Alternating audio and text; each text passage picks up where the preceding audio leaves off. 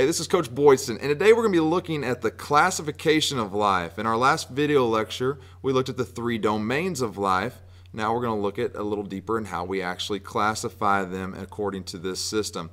Specifically, how do we give each organism on this planet a name in this system? And a guy who was key in this, you see his wonderful picture there. I love those clothes he's wearing. His name was Carolus Linnaeus.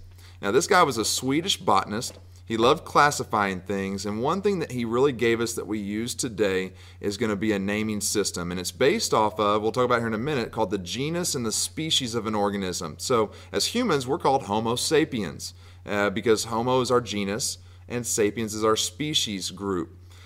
He called this binomial nomenclature, meaning it was bi meaning two, nomial meaning name, so it was a two-name naming system. And so he was the one that got this all rolling. If we look through history and time, you can see this thing has changed many times. You'll notice Linnaeus over here on the left, his classification was fairly simple. Vegetable or animal, plant or animal.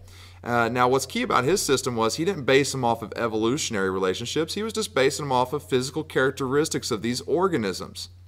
And as we move through this system, it is developed and it's constantly changing and developing. I'll probably be teaching something different next year. To where it is basically covered based off of evolutionary relationships now. So we try to classify organisms by not just similarities, but evolutionary similarities and relationships. And Woese came up with this system back in 1990, and it took a while, but scientists are slowly, more and more scientists have adapted this idea of a 3-domain system that we talked about with the bacteria, archaea, and eukarya, than any others. And so what's key about this system is it is based off of evolutionary relationships. Now the goal of this system is a tough goal, and it's one called monophyletic grouping. What I mean by that is this. We have a phylogenetic tree. If we were to look at this point right here, we would want this to represent a common ancestor to everything else above. What I mean is we would want everything within this grouping right here to all be able to relate back to this common ancestor. So here, here, here, and here. This is called monophyletic grouping. Now, it wouldn't be good. You can see this would not be a good system if this organism related back to this ancestor, this one did, and then this one had very little or no relationship back to this ancestor. That would not be a very good grouping or classification. So we want to keep this thing monophyletic, working in one direction and being smooth there. Now the challenge with that is this, and this was Linnaeus's challenge. If you look at these 2 bugs over here on the left, we have a pill bug and a pill millipede. Now if you saw those 2, I know if I saw those 2, I would probably classify those in the same group. Linnaeus would have classified them in the same group. The problem is they are pretty different, all right? And you can see obviously they have 2 different scientific names there. What's great, this is obviously a challenge to our system. What's great that what we have today that he didn't was this thing called DNA. Now DNA has given us the ability to look at organisms even closer and find those evolutionary relationships. You know, when we were studying evolution, we looked at a thing called amino acid sequencing for DNA relationship. We looked at how close a human, gorilla, chimp, as opposed to, say, a human and a horse were based off these relationships. And so DNA has really been helpful for us. And so I want to pull up this picture here. If you look at this picture, this is actually a phylogenetic tree of primates. And you'll notice if you look at this tree, if we wanted it to be monophyletic, again, whatever this common ancestor down here would need to relate to everything above. Another thing that you can notice by looking at something like this is this. We have, there's us as homos. You have the pan, which includes like the chimpanzees, and you have the gorillas and these. What this allows us to do with DNA relationships and amino acid sequencing, we can tell here that we are more closely related to this group, including the chimpanzees, than we are the gorilla, the pongo, so on and so on.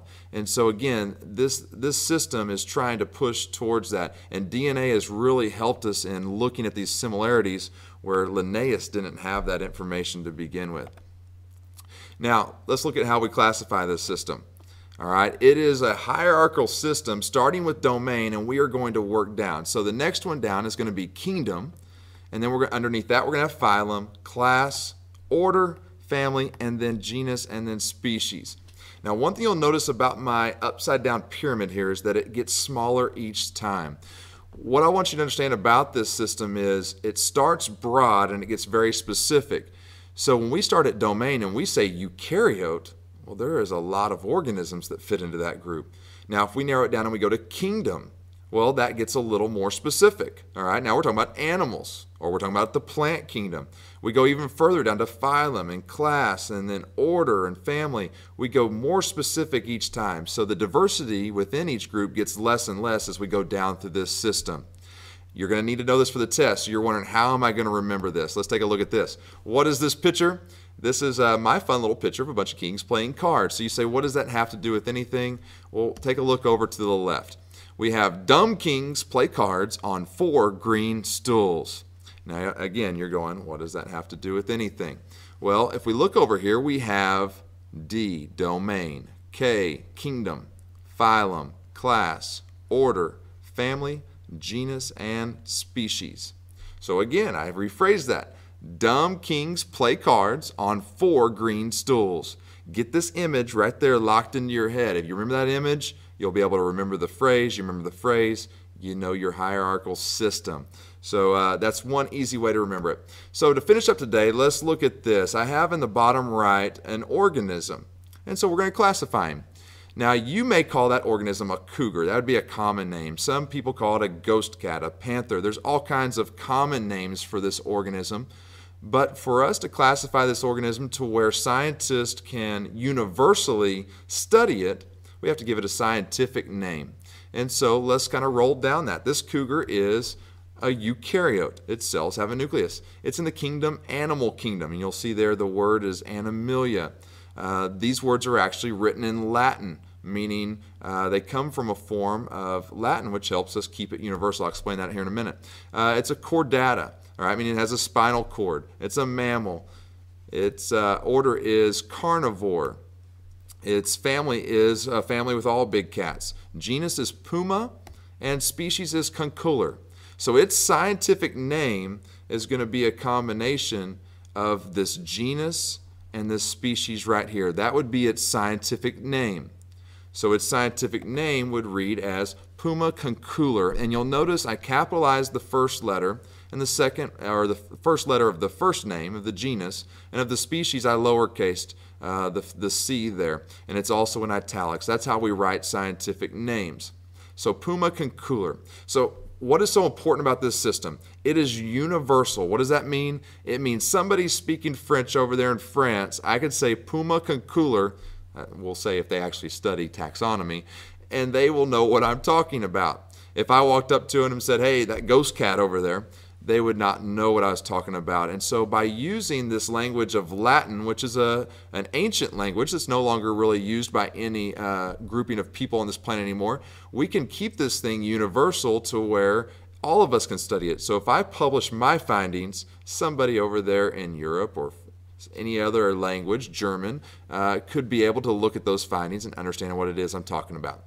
So hopefully that was helpful. I'm Coach Boydston. That was the classifications of life.